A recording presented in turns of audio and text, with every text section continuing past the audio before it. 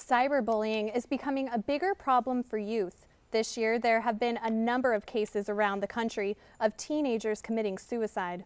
State of Events' Justin Mendoza reports on this growing and dangerous trend. Justin?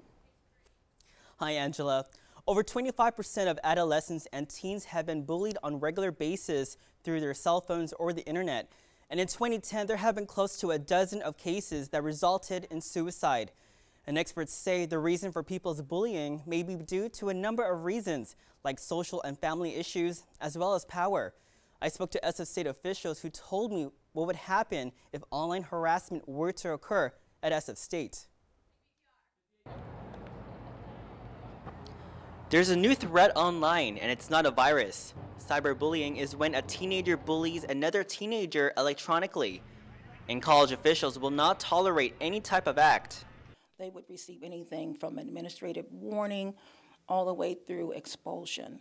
And of course, there's disciplinary probation as well as suspension. Cyberbullying can come in different forms, and you're prone to it if you have a Facebook account, a cell phone, and even a webcam where your privacy may be violated. One case that caught the nation's attention was when Rutgers University student Tyler Clemente committed suicide after his roommate used a webcam, allowing online users to view Clemente's sexual encounter with another man. SF State students say something needs to be done about this form of harassment. There should be some kind of legal recourse that you can take. Donna Cunningham from the Judicial Affairs say SF State will offer help and awareness for the student body.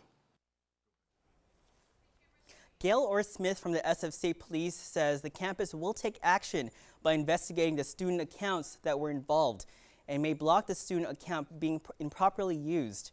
California is one of 30 states to have an anti-bullying law that criminalizes campus cyberbullying through suspension or expulsion. Now, the ACLU disagrees with this law because this would allow officials to have control over what students do outside of campus. Live in the studio, Justin Mendoza for State of Events. Back to you, Angela.